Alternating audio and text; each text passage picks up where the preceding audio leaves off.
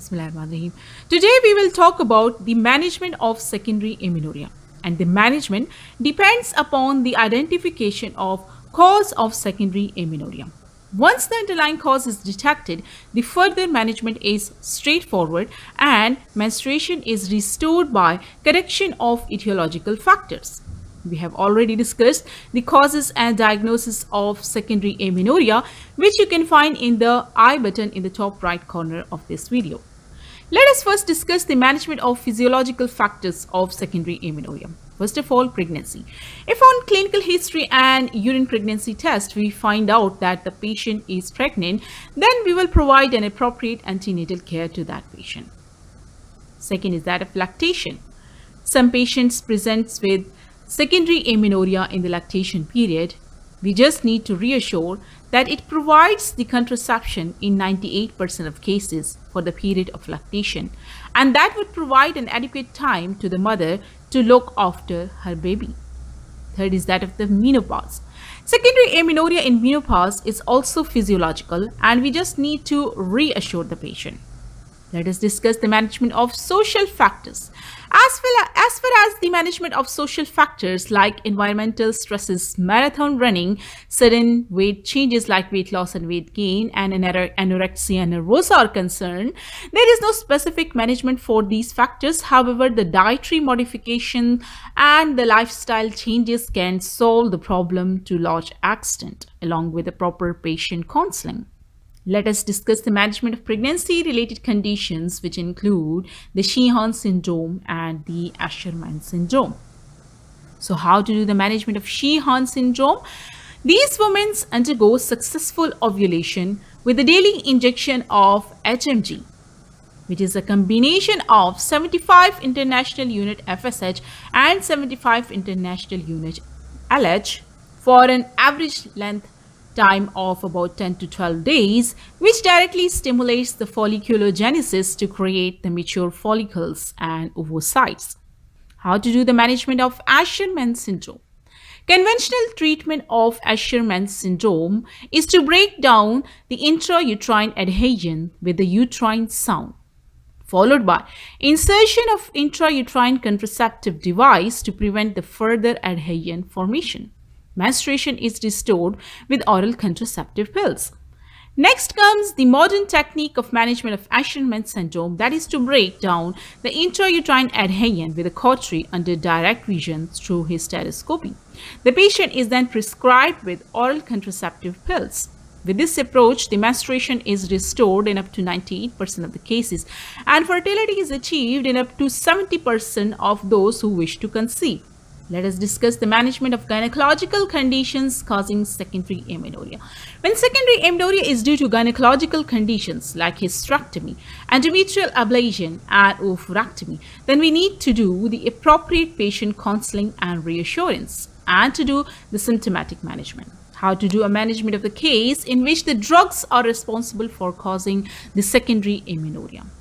Those drugs include danazol, GnRH analogs like goserline, oral contraceptive pills, phenothiazine like prochlorperazine, metoclopramide, cimetidine, reserpine, digoxin, tricyclic antidepressants, pelvic irradiations. In that case, we will tell the patient to consider stopping these drugs if their intake is not absolutely necessary. Let us discuss the management of androgenizing conditions. Among the androgenizing conditions, we will include the conditions like, first of all, polycystic ovarian disease. And for the management of polycystic ovarian disease, according to RCOG guideline, follow the link given in the I button in the top right corner of this video. Second is that the virilizing ovarian tumor. The virilizing ovarian tumor may require the surgical resection.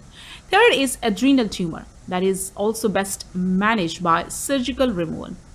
Next comes the congenital adrenal hyperplasia that respond to steroids, and the patient can be made fertile with the ovulation induction.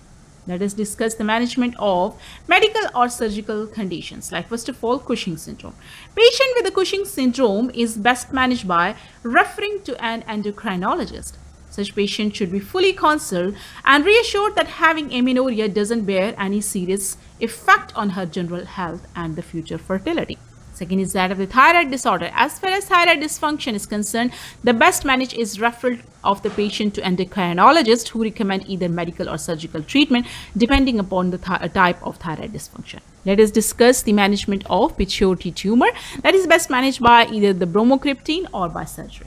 Let us talk about the management of other conditions causing secondary amenorrhea, like first of all the pelvic tuberculosis. That is best treated with anti-tuberculous medications.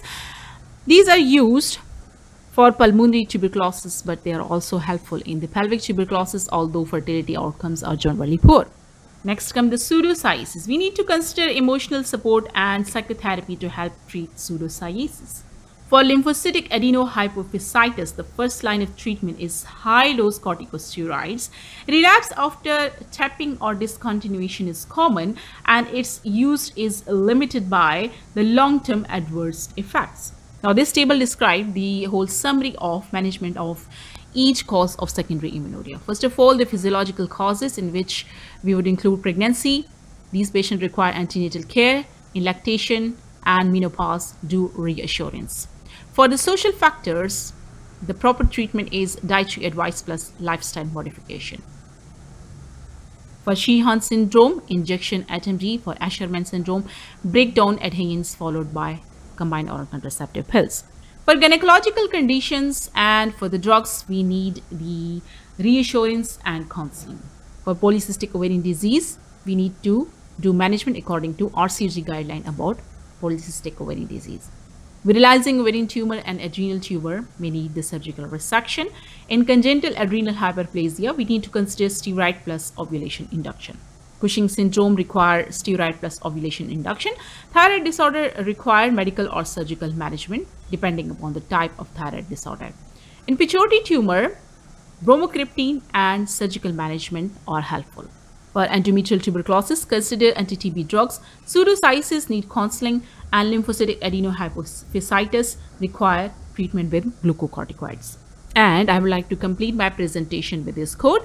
Positivity, confidence, and persistence are the keys in life. So never give up on yourself. Always be positive in every aspect of your life. Forget the mistake, but learn the lesson. Thank you so much. Wishing you all the best. Allah Hafiz.